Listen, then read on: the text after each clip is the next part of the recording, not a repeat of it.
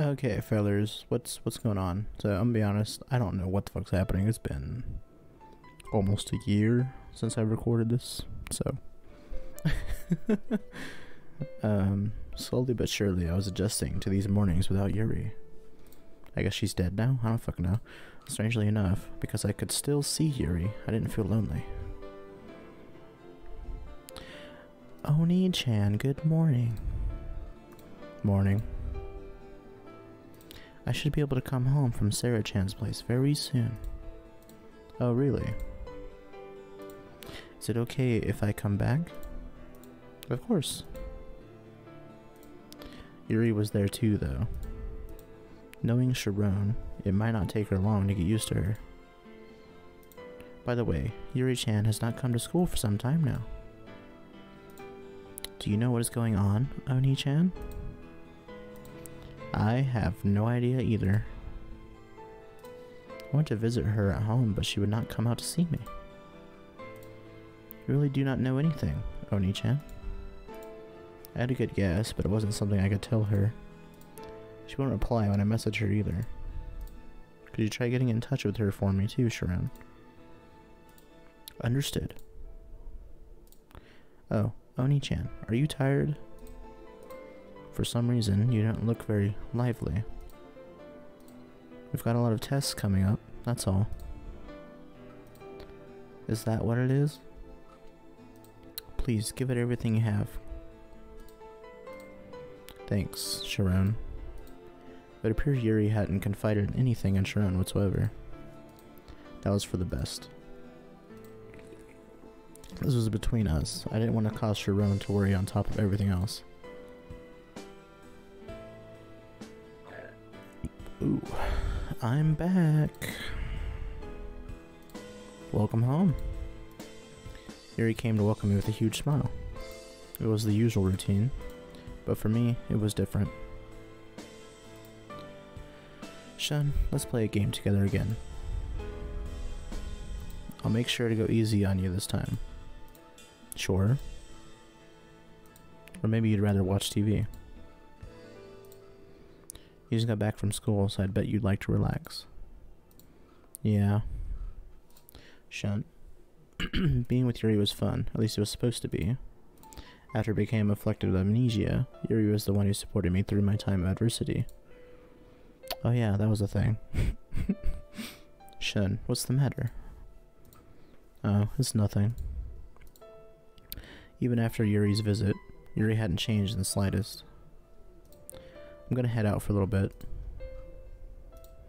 Shopping? Can I go with you? Don't worry about it. I'll be back in no time. I see. Shun, you don't hate me now, do you? Because you lost when we played games? Her expression made a sudden 180 as she tried to figure out what I was feeling. Yes, definitely. I 1000% just hate you just because I lost. It's something like that. Wait here at home for me. Got it. Have a safe trip. See you next fall. Yuuri waved to me with a smile. She wasn't being selfish. With a heavy mist still in my heart, I left her behind and rushed out of the house. Oh. Goodness. Yuuri. I reminisced about her as I gazed out at the ocean. Was I truly in love with Yuuri? What is love? Anyway. Oh, what the fuck? Hello? After I became afflicted with amnesia, Yuuri was the one who supported me through my time of adversity. She would flash me a smile whenever I needed it, and I had fallen in love with her for it. Somewhere along the way, I learned that she had an incurable illness. I didn't want to watch her suffer. I wanted to see her smile. That was why I tried to support her, just as she had helped me. If only Yuuri had never gotten sick. I decided to date her, feeling that didn't matter. In reality, though, I wasn't prepared for what was to come. Deep down in my heart, I dreamed of a world in which a happy and healthy Yuuri was there for me. I believed that a miracle might occur. I was often prone to dreaming up these convenient fantasies in my head, and she would lose her patience with me. She had to beat into me countless times that it was hopeless, right up until I had driven her into a state of constant despair. This was simplistic and kind of cliché to say, but this was my fault for pouring salt into her wounds. I was a total idiot. Shun? I spun around with surprise at that unexpected voice. Hanako-senpai? Why are you out here so late? I popped into Yuri's place for a quick visit. She's been dodging my calls and bunking off for a while now. Oh, this is the Irish lady. That's who it was. Did you see her? No, she wouldn't open the door. So she did. For not replying to either Shun or Hanako-senpai likely meant she refused to see anyone. Did something happen between you? Sort of. Sorry to have worried you. God damn it, don't worry about it. Sometimes spouses go through tussles every now and then. We aren't married. Yuuri was always such a fussy girl. Not to me, she's honest and kind. None. Even a looker-on like myself can tell she's carrying a heavy burden. Even though she'd never told her about her terminal illness, Hanako-senpai could sense something was amiss, and was there for her. I have no right to be there at Yuri's side. Why? Do you need some sort of qualification in this country to love and get close to someone? Nothing like that. It's just, I'm better off staying away from her if all I'm going to do is hurt her. Giving Yuri space was the one and only thing I could do for her. As sad as it was, I'd started thinking that way. Is that what she said? That she doesn't want to be around you anymore? Well, something like that. And don't tell me you actually believe that's how she really feels. I knew it wasn't true. Part of me just hoped that it was. We're all human and everyone can get emotional every now and then. Sometimes we bottle our feelings up and lie because we're human. However, I don't think there's anything wrong with that. I don't want to get too preachy, so it's high time I be off. So Shun, do make sure not to become a delinquent yourself. Right. Because we're human. That comment pierced straight through to my heart. Yuuri and Yuuri were very similar. She was created from Yuri's memory data, so that was obvious. Still, they were different. Yuuri was virtual and unaffected by illness. If Yuuri were healthy, would she be identical to Yuuri? No, that wasn't it either. Being with Yuuri was comfortable, but somehow it's different from the time I spent with Yuuri. I never got into fights with Yuuri. She would always agree with everything I said. No matter when, she would be there for me with a smile.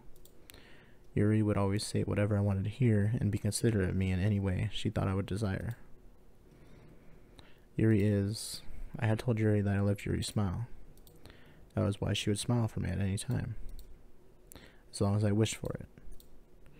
Yuuri would change herself exactly to my specifications, as long as it didn't violate the 3 laws of androids. Yuri's personality would bend to my every request, and I was sure she would continue to change to conform to my every wish furthermore. I get it. Yuuri is an illusionary Yuuri that I created. That was why I had fallen in love with her. She was a custom-made girlfriend perfectly in tune with me in every way. There was no need for me to put in any effort. She would agree with me completely and without question, never needing to try to understand each other. She submits to every will. She would understand me completely, even if we never had a single conversation. Why did she understand? That answer was now clear to me. That's why this is all wrong. It wasn't Yuuri.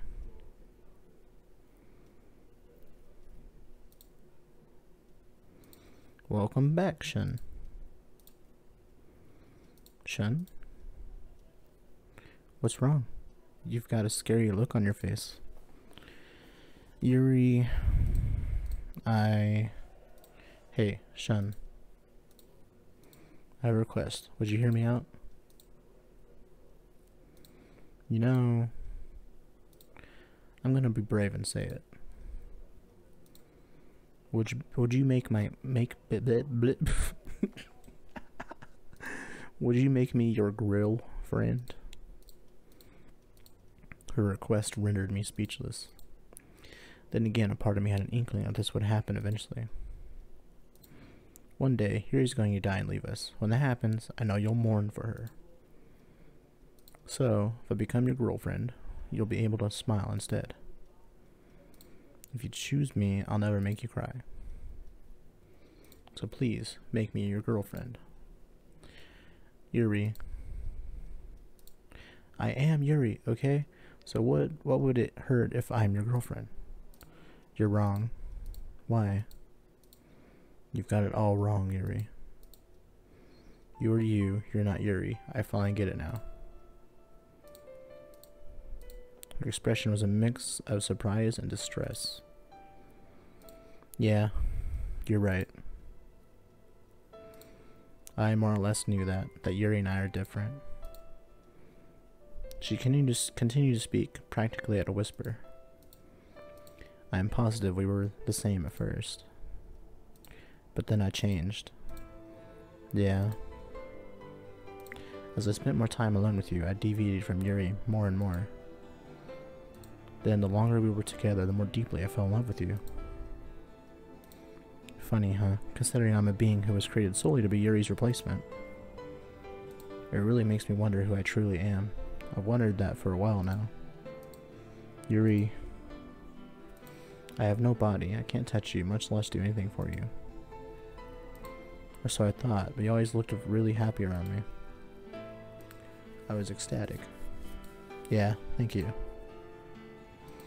I'm an android Sarah created, so I can't act in any way that violates the 3 laws. But that doesn't mean I'm any different from a human being. My desire not to hurt you is one of my own free will. I don't want to hurt the person I love.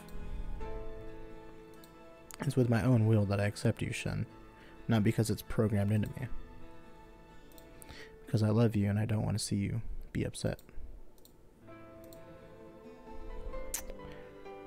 Yuuri was so affectionate and was always thinking of my best interest. However, that was wrong.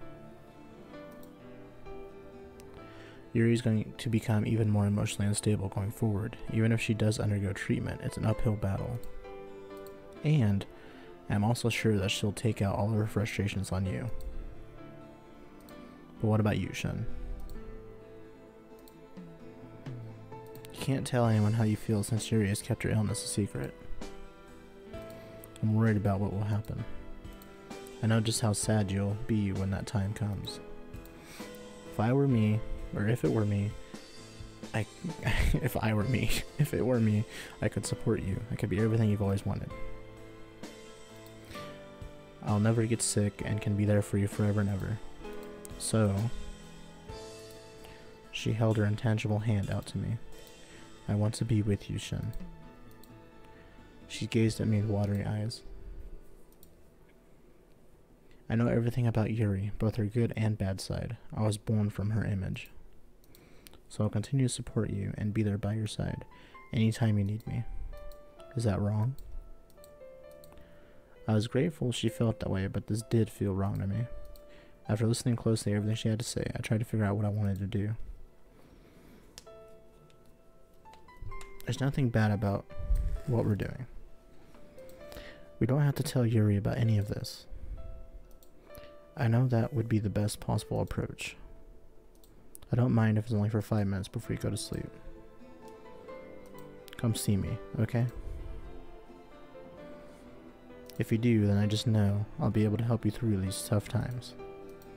Ask me whatever you want. You can tell me anything to your heart's content. 5 short minutes. If I want to see Yuuri, I could overcome all the suffering that was there, that was soon to come. Say, Shun, why don't we support Yuuri together? Let's watch over her tenderly during the limited time she has left. Should I use Yuuri just so she could comfort me in these trying times? That won't work, Yuuri. I'm sorry. Shun, I believe that this is a problem between me and Yuuri. We need to confront our own problems together. Up until now, I've been running away to you, since you were always there to smile for me. Yuri's warm smile. I was drawn toward it and could escape to a world without hardship. What do you find so horrible about it? What's most important, whether times are tough or you're suffering, is to bear with it and live your life. I need to make my own decisions about my own life. In my darkest hour, my darkest hour, Yuuri had been there to help me after I lost my memory. In the course of our lives, there will always be something painful that makes us want to avert our eyes. To be alive means we need to overcome those moments and move forward. I want to save Yuuri.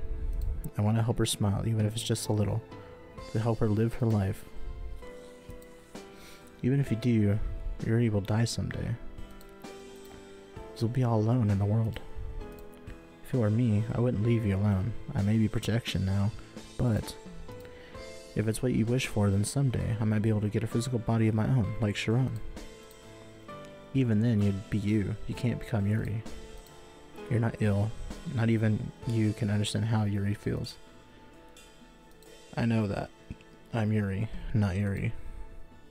No, you're not Yuuri either. Huh? Why had I fallen in love with Yuuri? It was then that I finally found my answer. At this point in time, I could say this. Yuuri, you are me. What? You can't hurt me. You agree with anything I say and accept all my weaknesses. You spoil and accept me, unable to reject me in any way. Everything is according to my will and makes for a comforting environment. And what's wrong with that?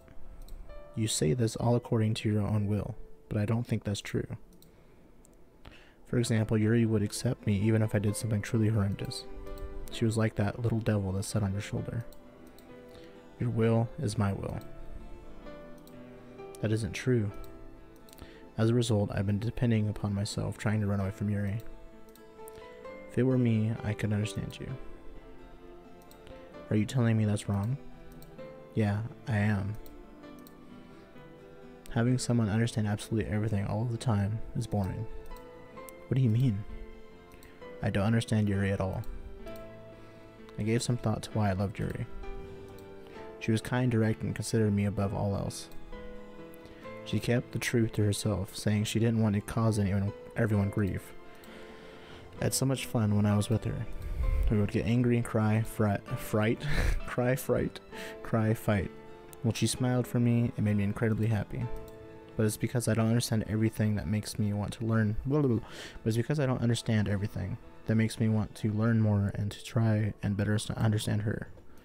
Since nothing goes the way I'd like it to, we have these serious conversations, and I try to figure out how she feels. There are times where I can't even begin to figure out what's going through her head, and I'll ask for other people's advice when that happens. Humans are designed to be ridiculously troublesome. But I've come to kind of love that about people. That's why, going forward, I need to understand Yuuri on my own. That's what it means to create a future together. Yuuri closed her eyes for a short while and fell deep into thought. Then, her expression changed instantaneously, as if she'd come to realization.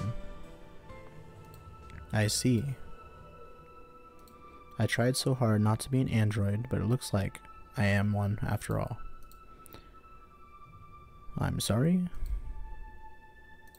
It makes me believe you're the person I fell for. Thank you, Shun. Her eyes glistened as she gazed straight at me. I felt relieved to know she would still be there for me.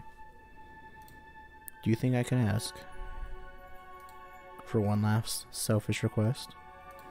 Sure. Would you kiss me? As I gazed into her, I thought this said thirsty or misty eyes. I could tell Yuuri knew that this was goodbye. Did you love me? Yeah, you taught me what's most important. Even though you're virtual and have no body, our emotional connection is precious. Yeah. Shen, I love you. I kissed her untouchable lips. Yuuri closed her eyes. It was a long, quiet kiss. I looked back on the days I had spent with her and conveyed those grateful feelings from deep within my heart. I did love you. There most definitely existed a time when that was true. And you taught me the most important thing of all. I love Yuuri. It was for that very reason that I wanted to treasure and live my life together with her. Even if it had different opinions, I wanted to spend time with her and talk things out. We would learn more and more and have a better understanding of one another. Shen, with her intangible body ever so gently, Yuuri hugged me close. You should go to her.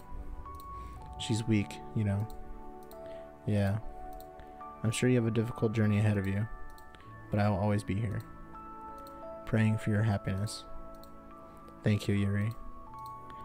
Yuri's time was infinite. Without adopting Yuri's memory, she would never change. I was sure she would continue to exist in an unseen world eternally unaltered. Goodbye. I cut her power. She gone. Thank you. Yuuri vanished. My room is completely deserted, the same as it ever was. Yuuri was gone now. Every day had been so much fun with her, but it was nothing more than an illusion. Okay, so that's the end of this episode, boyos. First episode back in like a year, but maybe we'll play some more of this. I'm not sure.